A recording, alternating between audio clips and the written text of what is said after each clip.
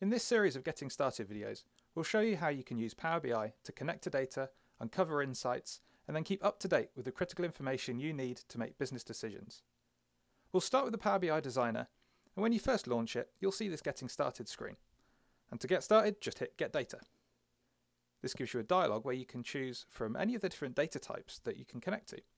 I'm going to use the SQL Server database, and just hit Connect. Type in the name of the server that you need, and hit Return, or click OK. In this Navigator dialog, you'll see the server that you're connected to and all the databases that you can find there. You can use that then to navigate to the table that you're interested in.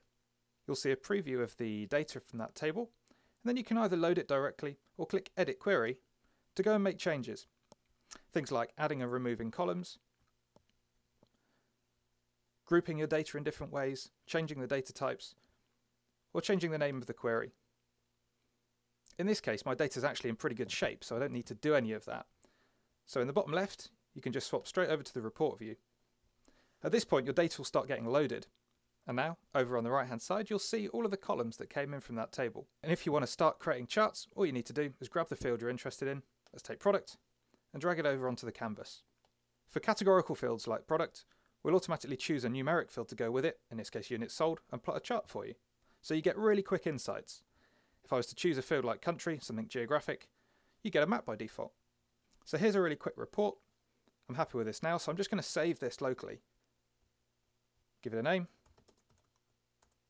And now I can go and upload it to the Power BI service. And in the preview.powerbi.com site, I can choose to get data from here.